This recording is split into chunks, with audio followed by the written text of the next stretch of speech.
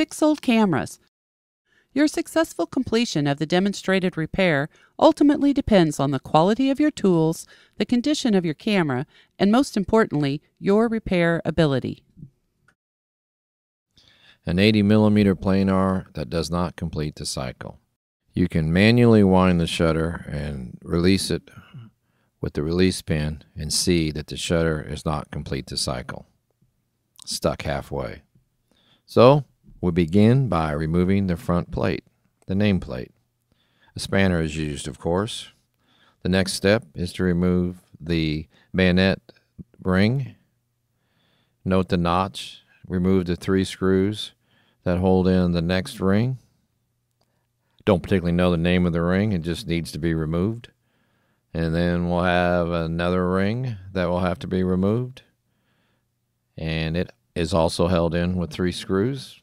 Always make sure you use the proper size slotted screwdriver when tacking the screws so that the screws are not accidentally marred. Be careful not to lose the detent bearing. Lift it free and set it aside, and then lift the shutter speed ring and set it aside. Now we have the aperture ring. Set it aside and go ahead and remove the lens. You might have to use a spanner wrench. The whole group will come out as a unit. We'll call the next part to be remove the housing cover. It's held in place with 9 screws. Make note of the 2 screws holding the spring plates. They need to be put back in the same positions. It might help come time to reassemble if you lay the screws out in a small pattern as you remove them. It is a little tricky to remove the housing cover as the alignment has to be shifted a bit to get it to clear the lever. Once it's clear, it'll lift free. Now remove the black mask ring. Use the tip of a flat screwdriver to pop the low tension spanner ring free and lift the shutter speed cam plate. Note the main wind gear in relation to the main wind rack. The main wind rack ring will lift free. Say that 3 times fast. Watch for the spring as we're attached to the post. Now lift the main wind gear off of the wind pinion. That way it won't fall out when we're doing the rest of the work here. You might note the main wind spring. You can see where it attaches at 2 points. There's a slot that the end of the wind spring sits in at each end. And the main wind spring often breaks, and you can see the different lengths of the leads on the spring. The longer lead goes to the top. Okay, back to the problem at hand. The problem is being caused by the slow speed escapement. One screw is located under the retarding arm and the other is at the base end of the escapement. They both need to be loosened and the escapement lifted free. After using a cleaning solvent to flush the escapement clean, oil the points of contacts of the pinion. Flip it over and do the other side also.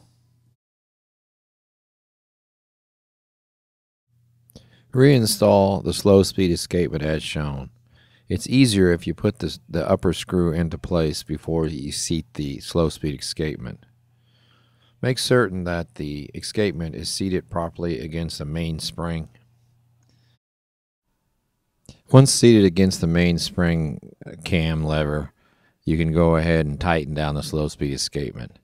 You might need to adjust the position of the escapement so the screw holes line up. Once they do, tighten them down completely. The shutter needs to be in the release position and the wind pinion slot needs to be in the relation shown to the red dot before the wind rack ring is installed. Hook the spring of the wind rack ring and then seat the ring as shown. With the wind ring installed, the wind gear, the main wind gear, can be dropped over the main wind spring in the position so that the tab of the main wind gear rests against the main wind spring cam. The teeth of the wind ring and the main wind gear do not actually mesh, but line up into position so as the wind ring is wound by the tensioning of the shutter rack pinion, the gears engage. Here you can see the tension of the wind spring on the wind cam. Now the shutter speed cam plate can be put into position. Align the narrow slot of the speed cam with the lever that protrudes proudly, and then also the speed cam has the cam cutouts that need to ride against the post of the slow speed escapement as shown here. With the speed cam in proper position, the retainer can be snapped in place. Flip the lens over and wind the shutter by using the slot of the wind pinion and release it, and bingo, that's what we're looking for. Forget the black mask ring. It doesn't affect the operation, but it does cover the shutter workings. Now the shutter housing needs to be installed.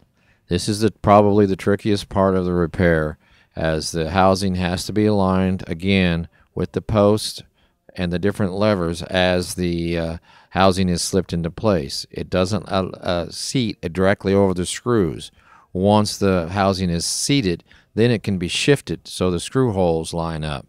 With the screw holes line up, remember to put the screws in the proper order. It helps to pick up the screws that have the spring plates on them as an assembly, with the screw already into the spring plate, and then seat the spring plate screw down into the slot. All the different screws need to be laid into the proper length, into the proper holes, and hopefully you laid them out properly.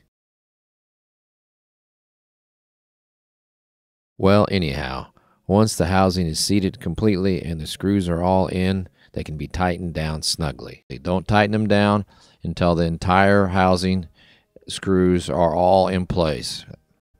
You don't want to get a bind on any of these screws and strip them out. By working the screw with the tip of the screwdrivers, you can align the screw with the hole and get the screw then to drop down into the hole so that it can be snugged up. It actually is a kind of a tricky procedure and maybe looks a little easier here than it is. So don't get discouraged. Keep at it till you get them aligned properly and the housing seated as it should be. Next, seat and test the aperture ring, making sure that the aperture depth of field markers are functioning. Now seat the shutter speed detent bearing and place the base of the shutter speed ring into position. Sometimes it sticks to the bottom of the shutter speed ring, but if it separates, then that needs to be installed before the shutter speed ring is installed, making sure that the click stops align and function properly. The retaining plate of the shutter speed control ring has a cutout that needs to go over the shutter speed click bearing. If it's not installed properly, the shutter speed dial will not turn easily. It'll be stiff. If it's aligned properly, the shutter speed dial bearing will have a little more room to function, so the dial works smoothly then. Put the 3 screws in as they're aligned. That's the countersunk screws. The lens can be installed at this time, or it can be installed later.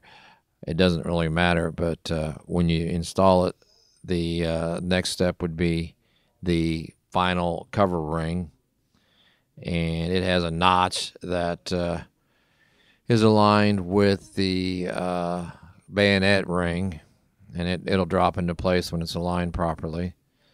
And then the final step actually is then to install the nameplate ring. And once that's started, it can be spun into place with the tip of a screwdriver and then tightened down with a spanner, just snug enough to hold it. Okay, we'll just flip it over, kind of look things over, make sure everything's as it should be. Note the relation to the red dot in the position of the slot on the wind pinion when it is in the wound position. Now note the relation of the slot to the dot in the release position. We'll go through the demo one more time. Wound position, release position. Also note, before the lens is put back onto the camera, the shutter needs to be wound and the camera body needs to be wound. Don't forget to do these. If you try to put the lens on before the shutter is wound on the lens and the mirror is wound on the camera, you'll jam the whole system. Thank you for watching. Inspired? Check back for new video postings.